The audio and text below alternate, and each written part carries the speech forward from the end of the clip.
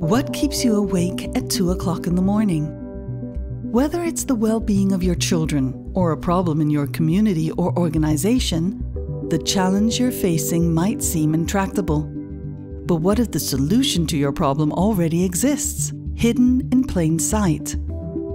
Positive Deviance is about identifying and solving complex problems by learning from the people who succeed despite their challenges.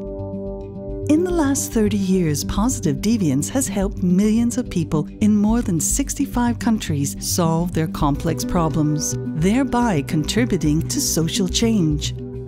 A unique feature of the approach is that in every community there are certain individuals, groups, or organizations who are Positive Deviants. They have unique behaviors or strategies that enables them to easily adopt better solutions to prevalent problems than their neighbors, while having access to the same or less resources. When community members discover what works, they can incorporate the behaviors which produce better outcomes. This approach was instrumental in reducing childhood malnutrition in Vietnam from 52% to just 6% in the years from 1991 to 2000, because Vietnamese families who were Positive Deviants shared their uncommon behaviors and enabled others to adopt these.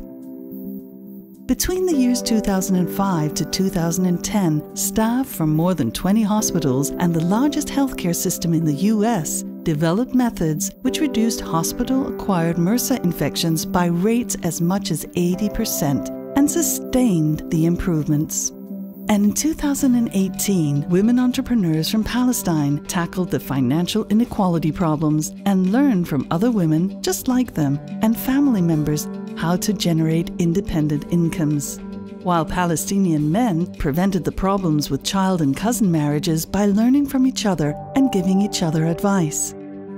So how do you determine the seemingly intractable problems, discover the Positive Deviants and their way to the solutions, and help them share their behaviors with the community while keeping track of progress? Go to www.positivedeviance.org to find out.